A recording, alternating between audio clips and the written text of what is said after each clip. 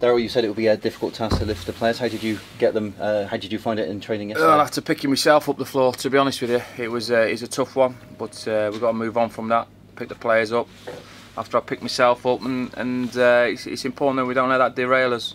It's a game where 9 times out of 10 you play and create the amount of chances we played, we win the game comfortably. Unfortunately, it wasn't to be. We won't be the last team to be done in the FA Cup shock. We're terribly disappointed for our supporters, but we got to move on and make sure, like I say, it doesn't derail our season, and we kick on. Yeah, I mean, it's Bristol Rovers have come back from bigger setbacks than this. Listen, the character's there, the character's in the manager, the character's in the players, but it's about showing it. It's not rocket science to know where we're at. For whatever reasons, we're choking a little bit in front of goal at home with our opportunities we created over the 8 or 9 home games we've had this season. We've been taking those chances away from home, so we've got to put a few things right.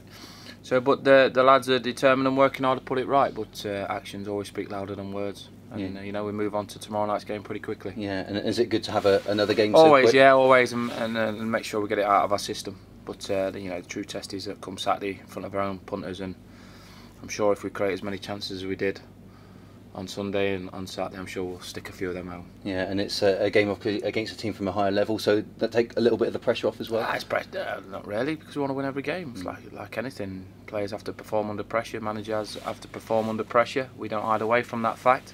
So it's a good test. They'll be looking to bounce back as well, because although they got beat by another League One team, they're out of the FA Cup just like us, so they'll be looking to bounce back. So it'll be a good test. Yeah, and is the JPT taking on extra significance, if you like? Is it a more important competition now for Bristol Rovers? I didn't take the game lightly Sunday. They're all important games. Every time a player that represents a football club, I'm manager, represent it in the right way and take every game as serious as any game. So that's whether it be under 18s, reserve games, first team games. Let's make no bones about it. We didn't lose a game for lack of effort and desire on Sunday. We lost it because we couldn't finish the numerous chances we created. So, but like I say, we move on. And they're all pressure games. Yeah, absolutely. And what would you expect from Southend tomorrow? Obviously a difficult test. They've obviously promoted last year, started very well in League One.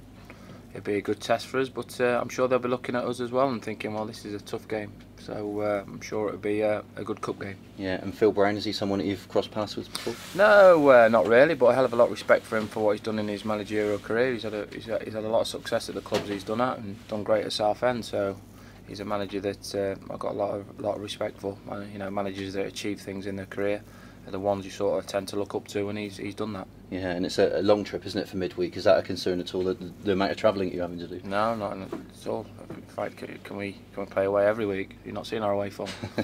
So at the minute, it's not a problem. The travelling, it's at home where we've been struggling to pick up the wins, but it's a different sort of test for us tomorrow night, with them being obviously higher up in League One. Yeah, and that the support's going to be there, aren't they? They're going to travel in their droves to follow you regardless. Fantastic. They're not, they're obviously terribly disappointed. I've got to pick my supporters up. I won't say it's the other way round. We've got to pick our supporters up in front, especially at home. The away supporters have seen 6 wins out of 8. So it's it's a chance for us to try and get another away win, but it's our own supporters we need to pick up off the floor, and that's up for us and me staff and my players to do that, and the only way you do that is by winning games at home. Yeah, and Lee Nichols saved a penalty at the weekend. How have you assessed his time here? Lee's been it's a miss, he's made 1 or 2 errors, he knows that, but he's a strong character and he's bounced back from those errors, so he'll keep working hard at his game. Yeah, you back him to bounce back strongly. Yeah, back up. My players have done so far this season. We've done it since I've been manager for the last 15-16 months. In the face of adversity, we bounce back. We stay strong to the group.